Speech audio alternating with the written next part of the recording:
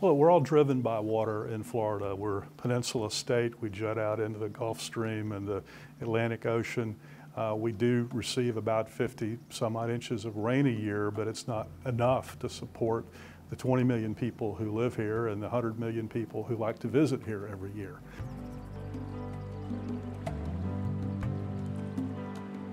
Causes are we've been growing very fast. In my lifetime, I've watched the population of Florida and DeLand and Volusia County double and yet double again. We've gone from a very rural state to the third largest state in my lifetime.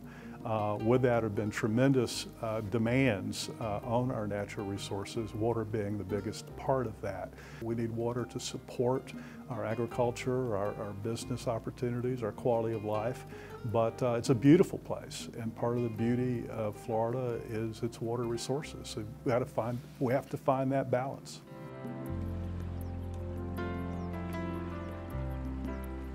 Dr. Jason Evans is new to us. He's been very much involved in public policy. He's frankly a superstar in terms of his research on climate change and sea level rise and the things that we're going to have to do to adapt to that. And Dr. Kirsten Work in our biology department is one of the only people who are doing important scientific research in and around Blue Spring. And Blue Spring is the largest spring that contributes to the St. Johns River.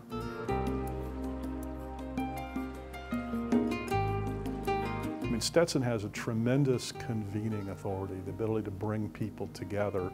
And so maybe the most important thing we did was bring together representatives of all the cities in this county together with the Water Management District and the state agencies to begin a dialogue on what we're going to do about water issues. That was the first of its kind. There's going to be a follow-up here in the next couple of months. We're going to try to focus on some of the issues that we want to tackle together, and that's exactly the kind of thing for which the Institute was envisioned. I'd say the other thing that we've been very much involved in is the Indian River Lagoon. It's been just a terrific environmental problem. I mean, we saw environmental collapse in the lagoon last year. We've been experiencing an algae bloom for the last 14 months. We need good science, we need good options, we need good answers, and I'm right in the middle of trying to figure that out. And if we do, that's going to be very important for East Central Florida.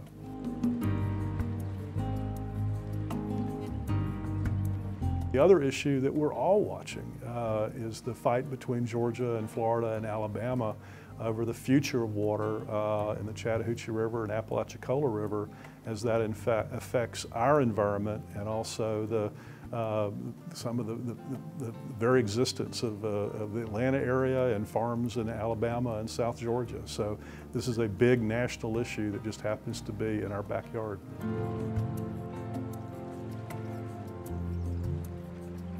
This month, we hope to break ground on the Stetson Aquatic Center, which is on 10 acres on Lake Beersford, which is a lake that's part of the St. Johns River system. It will host the rowing team. It'll be a place for regattas, but it'll also be where the Institute will be headquartered and housed. We'll have a lab there, conference room. We're going to use a multi-purpose room to engage the public in our discussions about these environmental issues. The building will be in a beautiful park-like setting with boardwalks through native vegetation, kind of a native natural botanical garden landscape. So it's going to be a place that people are going to want to go and see, and we're looking forward to hosting stakeholders from all over Florida to come talk about water issues at the new Stetson Aquatic Center.